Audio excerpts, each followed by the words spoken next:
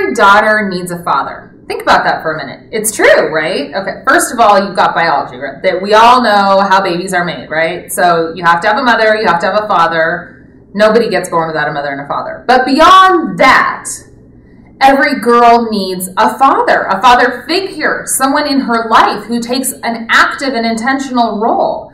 And now a lot of girls are lucky and their biological dad is there in some way, shape, or form, and he's the father in her life. But even for those girls who aren't lucky enough to have a father in her life, they still need a dad. They need a surrogate father, someone who will step up, someone who will take that role. Well, why?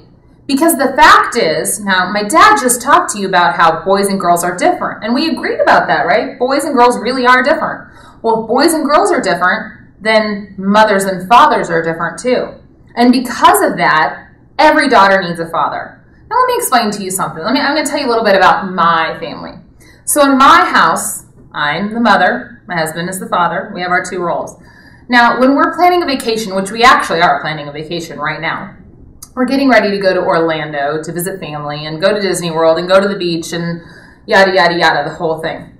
So when we're planning a vacation, I'm worried about what clothes do we need to bring? Did we pack the sunscreen? Where's everybody going to sleep? What are we going to eat? I'm worried about all those basic details. Here's what my husband's worried about. Play, play, play, play. And what does play, play, play, play mean? Well, you know, day one, we're going to go to Disneyland and Disney World. Sorry, we're in Florida. Disney World. And what are we going to do at Disney World? We're going to go on this ride and that ride, and it's going to go in this order. And if we go to the back of the park first, then the lines will be shorter. And then the next day, we're going to go to Legoland. And at Legoland, we're going to go on this ride and that ride, and we can't miss this. And then the next day, we're going to go out to the beach. And at the beach, we're going to do this and that. And, oh, by the way, I found this great Groupon for a crocodile trip. Never mind you that we have really little kids, and I don't know if they're going to be safe doing this. But whatever, fun, fun, fun, because his whole thing is, if we're going to go on a vacation, why would we do the same things we do at home? Why would we just eat, sleep, go to the bathroom? But my thing is, look, if the kids don't get enough sleep, aren't well fed, and if they need to use a bathroom, which my kids are 7 and under, so if you know little kids, you know when you need a bathroom now. And it doesn't matter if the line is really short on this ride right now. If my youngest needs to use the bathroom, I need to go to the bathroom.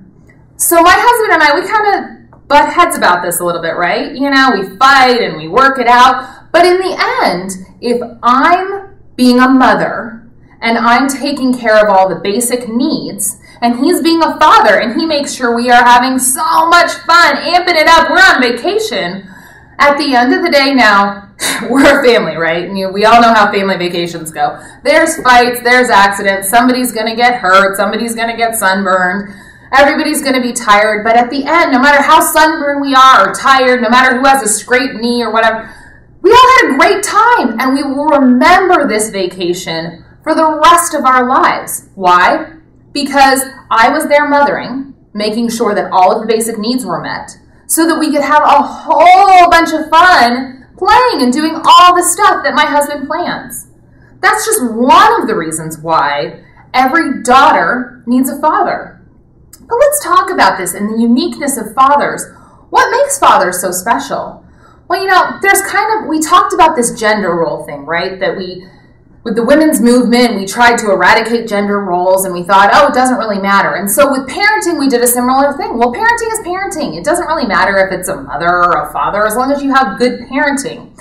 Well, that's sort of true. And there are some basic things that are just good parenting skills. And some of the things we're going to talk about today, honestly, a mom could do the same things, and it would be beneficial. But there's something about fathers and about fathering, and there's something about fathering a daughter that's different. It just is. It works differently. It works better. So let's talk about some of the ways that fathers are different than mothers and the impact that fathers can have on their daughters. Now, there have been some really great studies about the impact that fathers can have on their daughters. And there are several things that dads do just really, really well. They focus on how to solve problems instead of complaining. They encourage independence and self-reliance. They teach their daughters to take responsibility for their mistakes. They get their daughters to try new and difficult things. They encourage their daughters to try again after failing, and they motivate their daughters to reach their full potential. So let's think about that. Solve problems, independence, self-reliance, responsibility, try again, full potential. How does that look like in practice? I have a younger sister, and she has a passion for swimming. She loves to swim, and when she was in about 6th grade, she decided that swimming was going to be her entire life. She was going to join the swim team competitively. She was going to make it her whole life. Well, if you know anything about competitive swimming, it is a very, very, very challenging sport. It's an individual sport rather than a team sport, so it takes an incredible amount of discipline. It also takes just ridiculous amounts of time in the pool practicing just swimming laps, swimming laps, swimming laps.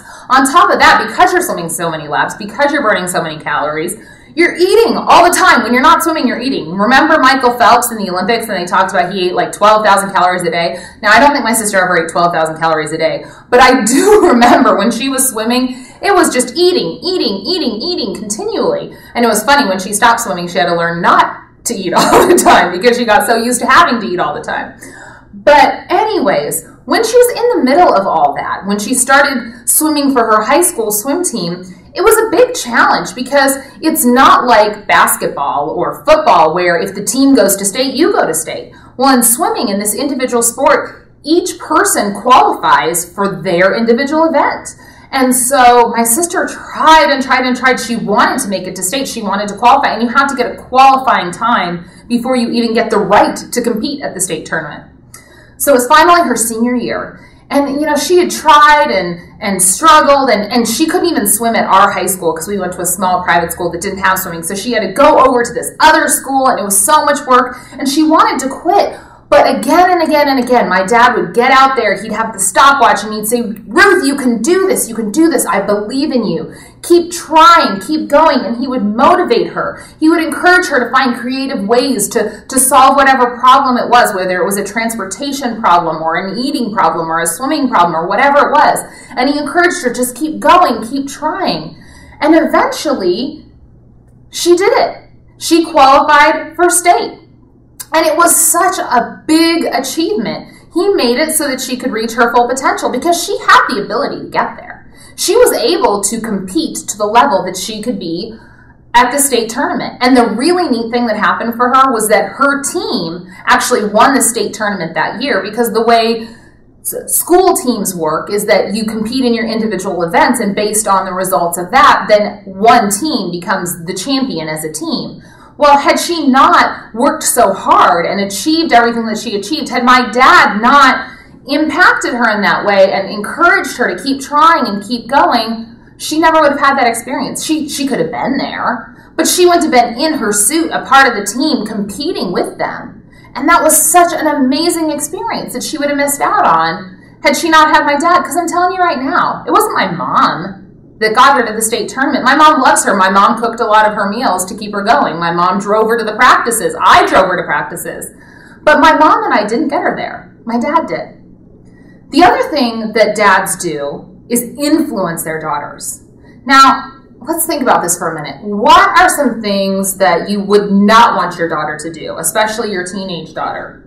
Let's think about it. Being overly dependent on men, that'd probably be something bad. Getting pregnant as a teenager, yeah, that's the one that from the minute you find out it's a girl, you're hoping she doesn't get pregnant as a teenager, right? You don't want her to start abusing drugs or alcohol. Don't want that to happen, and you probably aren't going to want her to get arrested, right? That's just not the call you want to get sometime in the middle of the night. Oh, Dad, by the way, I'm in jail. Can you come pick me up? Well, statistics show that if a dad is active and involved in his daughter's life, all four of those things are way, way, way less likely to happen. Probably not going to get pregnant as a teen. Probably not going to be addicted to drugs and alcohol. Probably won't be overly dependent on men. And she's probably not going to get arrested. So that's a good thing, right? Be involved, be active as a dad. All this bad stuff isn't going to happen. But I don't really like to focus on negatives. I'm one of those people, I like to see the positive side. So let's think about some things that you might want to happen positively in her life. How about being successful in school? What dad doesn't want that for his daughter? Being successful at work. Another good thing. Being self-reliant. Being self-confident. Well, again, Studies have shown that if you're active and intentional about having a relationship with your daughter, chances are those 4 things are going to happen. So you're going to avoid all that bad, icky stuff that nobody wants to deal with, that she doesn't want to deal with, that you don't want her to deal with. And on the flip side, all this good stuff that you hope will happen. And really, what it takes is you influencing her by being involved in her life on a regular basis. And it's just really important for dads to step up in this way. And the truth is that if a dad steps up and has a relationship with his daughter, which, think about this for a minute. Do you really know if your daughter wants to have a relationship with you? I've talked to a lot of dads who come up to me and they say, Ellen, I know you're telling me I need to have a relationship with my daughter, but she doesn't want to have a relationship with me. I've tried. She doesn't want it, especially teenage daughters. And we'll talk about that later. Trust me, we'll get into the teenage years. But the truth is, it doesn't matter if she's 5 or 50. I have yet to meet a single woman, and I mean it, a single woman who doesn't want to have a relationship with their dad. Now, they don't want to have a relationship with a dad who's not going to be there for her, who's not going to be supportive, who's not going to be the right dad. But if dad's willing to step up, if dad's willing to do the work, if dad's willing to try, and guys, I know you think, oh, so I have to be perfect. No. If you're willing to try about this much, she wants to have a relationship with you. If you come towards her, she'll come towards you. And it's this work together thing. Girls just want relationships with their dads. They just do. It's, I was reading an article recently talking about this, the whole thing of the women's movement and how women have changed women's roles at work, women's roles at home. You want to know the one relationship that hasn't changed? It doesn't matter if you're talking about the 1700s, the 1800s, the 1900s today. Father-daughter. Hasn't changed. It's archaic. It really is. Girls want to be daddy's little girl. They just do. They want to have a relationship with dad. They look to dad for approval. And if you do the work, if you take an active role in your daughter's life, if you influence her and you impact her, she's going to grow up to be this strong, capable, independent, self-reliant woman. And you know what? She's going to look at you with those big eyes and she's going to say, Dad, you know what? You're the world's greatest dad, and I am so fortunate to have you in my life.